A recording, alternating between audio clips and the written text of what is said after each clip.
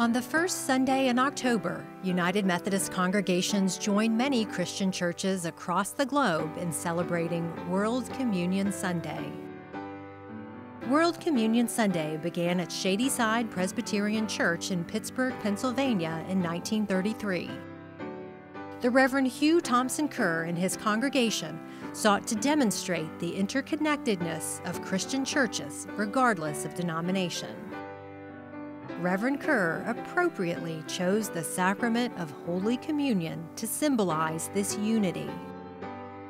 In 1940, the Federal Council of Churches of Christ in America, which included all of the predecessor denominations of the United Methodist Church, adopted Worldwide Communion Sunday. United Methodists believe in an open table.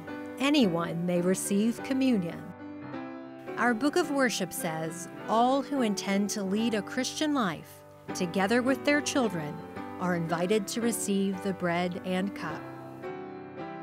Offerings collected in United Methodist churches on World Communion Sunday go to fund scholarships for young scholars and seminarians, and to equip racial and ethnic minority students.